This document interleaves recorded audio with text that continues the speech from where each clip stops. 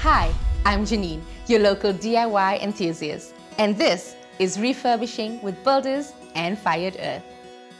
This is no ordinary room makeover. That's because I'm taking some of my favorite pieces so I can refurbish them and bring the happy memories they hold back to life.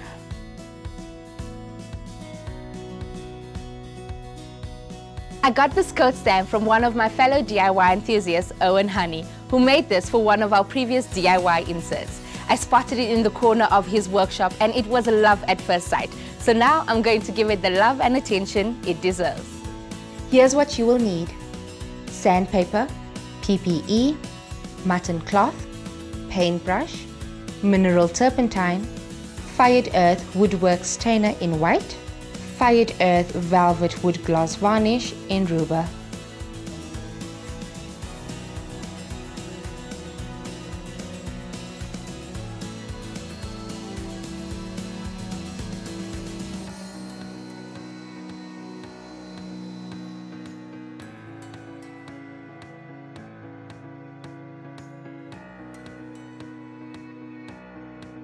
I have already smoothed off the wood using sandpaper, and now I want to make sure it's completely dust-free before I apply the stain.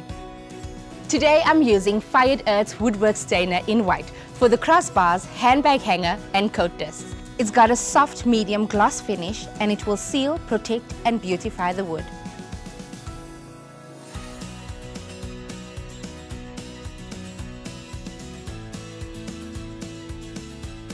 For the legs, I've chosen this lovely rich rhubarb varnish from Fired Earth's Velvet Wood Gloss Wood Varnish range. Firstly for the color and secondly for the durable gloss finish.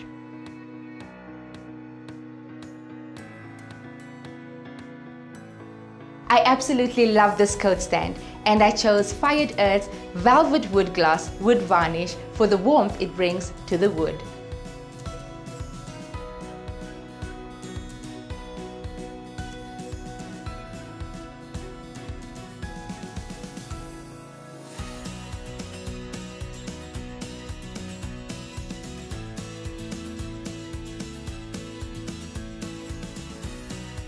Don't forget, if you need more inspiration or you're looking for some pro tips, take a look at the Builders YouTube channel.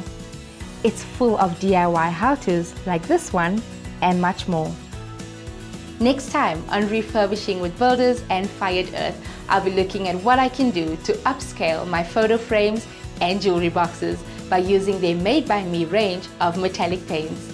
Get to Builders, get it done.